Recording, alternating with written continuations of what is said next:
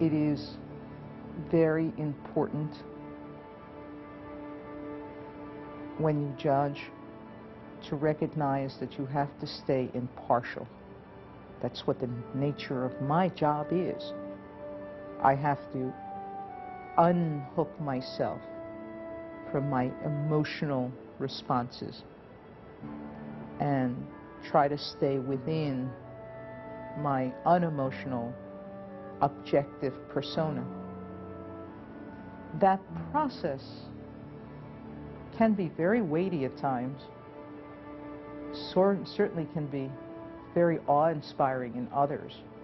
Her excellence as a lawyer, her excellence as a district court judge, and her excellence as a human being is what has led the President of the United States to have her sitting on the second highest court in this country. Born to Puerto Rican parents, Judge Sonia Sotomayor has indeed had a wonderful life, one that began in a public housing project in New York's South Bronx. It had just been freshly painted, and there were lights everywhere, and the floor was clean, and it was the cleanest apartment I had ever seen in my 3 years of living. And the memory was so overwhelming of walking into this pristine environment and realizing that this was going to be our new home. And it overwhelmed me. And then I did what any child's going to do. I took my tricycle and I pedaled it into my bedroom. And as I did that, I put a scratch on the wall. And I was absolutely heartbroken that I had marred this environment. And I thought my mother would kill me. And I hid under the bed. Her mother inspired her. I am who I am only because of my mother. And I am only half the woman that she is. When I think of the adversity my mother has overcome, it leaves me in awe. My mom believed that education was the key to everything in the world. If you became educated, you could do whatever you wanted and accomplish whatever dreams you had. That belief in the importance of education permeated her childhood. My mother's emphasis on education gave me a feeling that I could do whatever I wanted to do. I don't know that I had a real sense of limitation until I started to realize that the world wasn't the way I saw it. That people had feelings about minorities that I certainly didn't have. I didn't think of myself as a minority in the environment I was in. The community I grew up in, Hispanics predominated. What was a minority? We were what we were. I don't know that I had a sense of limitation until I got into the greater world and I realized that people saw me with limited eyes. A former schoolmate urged her to apply to a prominent university he was attending, and she was accepted. Once there, she faced a new reality. I realized that I had a real deficiency in writing, and much of it was attributable to the fact that I had spoken Spanish before I spoke English. And my written English was very complicated, and I needed to simplify it. And much of the complication was directly attributable to my Spanish language dominance. For example, in Spanish, we don't have adjectives as such. A cotton shirt is una camisa de algodón. There's an of.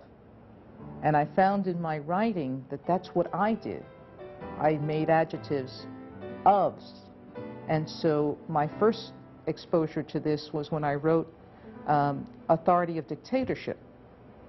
And the professor wrote back, dictatorial authority with a question mark.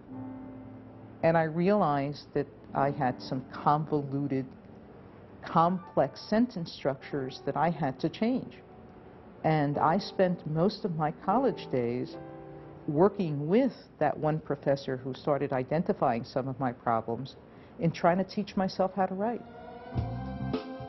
After college, she set out for law school with renewed vigor.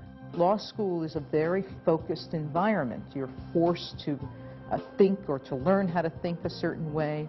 Your classes may be in different aspects of the law, but there's still some very basic principles that you're absorbing.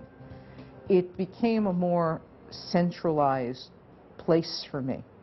And so I had more time to concentrate my energy on less tasks instead of more. After she graduated, Sonia Sotomayor worked at the Manhattan District Attorney's Office. After several years, she joined a prestigious international law firm.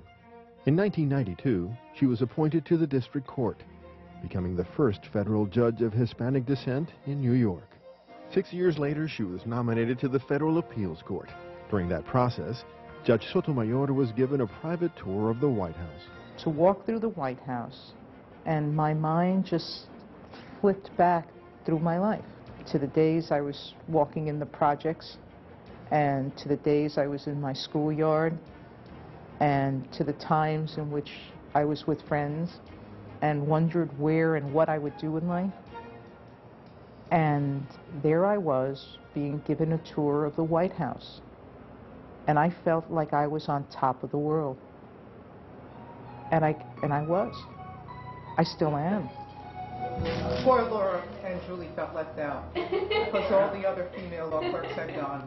I figured then it would get back because then the men would start to complain. Today, a nationally respected jurist, she remains true to herself. All right, counsel, what are we doing today? The person I am was the person in that apartment when I was 3 years old. It's the person that I am at home with my friends, and it's the human being that's had my life experiences.